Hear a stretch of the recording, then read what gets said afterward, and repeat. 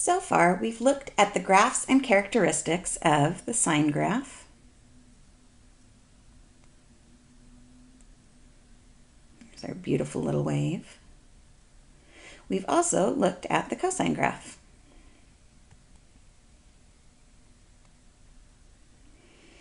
And there we go again, another little wave, just kind of shifted over a little. In this video, we're going to look at the special characteristics of the tangent function.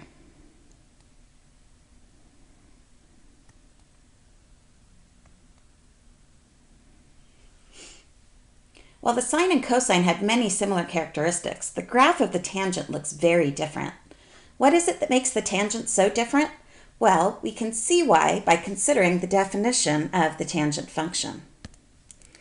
When we first introduced the tangent function, we defined it as the sine of x divided by the cosine of x.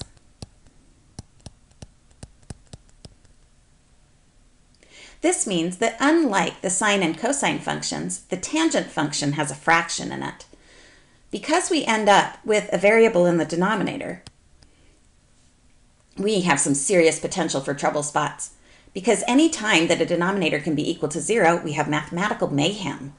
Our tangent function would be undefined at those locations. In your previous pre-calculus class, you might recall graphing rational functions.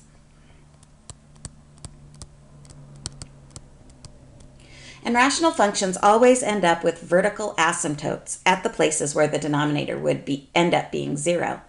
Technically, the tangent function is a rational function, and we need to worry about those asymptotes. So where do those asymptotes happen?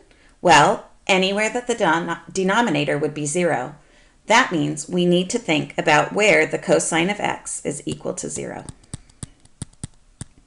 So let's add the cosine of x to our graph over here.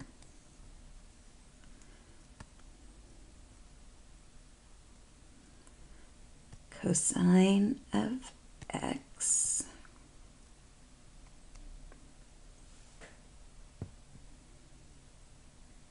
And see how these two functions are related. Notice that everywhere that our cosine graph crosses the x-axis, we have a vertical asymptote. There, here, cosine crosses the x-axis, vertical asymptote. Here, cosine function crosses the x-axis, vertical asymptote. Here, cosine crosses the x-axis, vertical asymptote.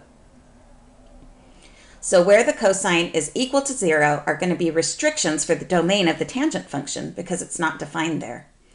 The domain for the tangent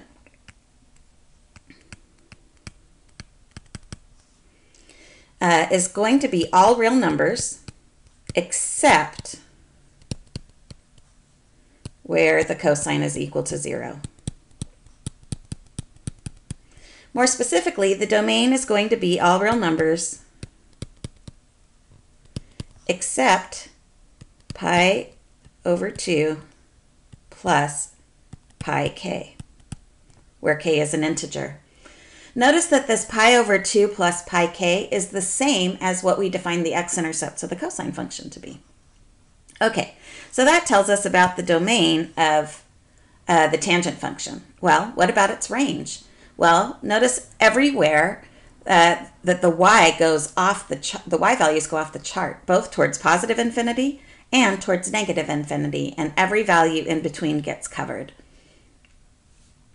So the tangent function actually has a range of all real numbers. This is quite different than that of the sine and cosine graphs, which only could get values between negative 1 and 1. Why is that? Again, it comes from the concept of dividing fractions. When we divide by very small numbers, we end up with very large numbers. Think of like 1 over 0.0001 ends up being 10,000, and that only gets bigger. So when we divide by very small numbers, we get very large numbers. And since cosine takes on lots of those small fractional values, we end up with some really big values in the tangent when we divide. The next major characteristic that we need to address here is the period of the tangent function. The tangent is definitely a periodic function. That is, it repeats at regular intervals. Notice, however, that in the same amount of time that the sine or cosine graph does one full cycle, our tangent goes through 2 full waves. So here, see the cosine starts here, down and back up, that's 2 pi. The tangent goes up to infinity, does this full wave down and up to infinity, and then back up this way.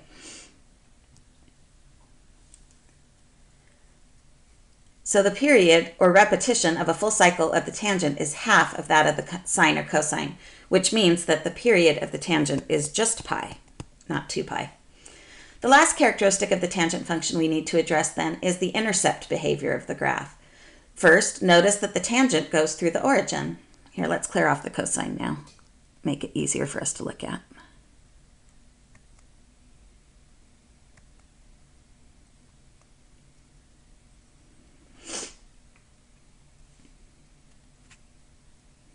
The tangent goes through the origin right here. That means our y-intercept is 0.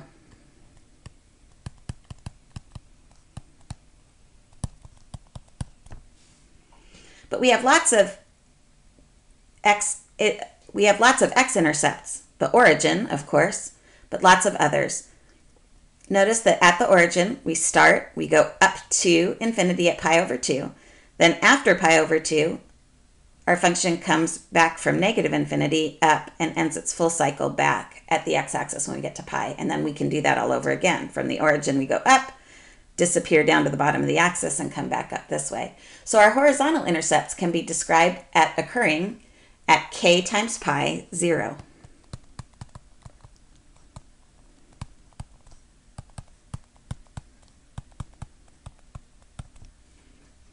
Again, where k is an integer. In the next video, we're going to talk about doing shift and transformations of the tangent graph.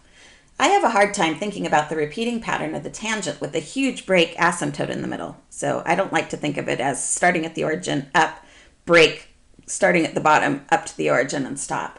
I like to think of the graph as these big continuous sections that have breaks in between them. So what does that mean for us? When I think back for a moment to how you would draw the sine or the cosine. When I draw the sine or the cosine, I think about, I'm going to start at the origin, do what it does, and follow a full cycle till I get to 2 pi.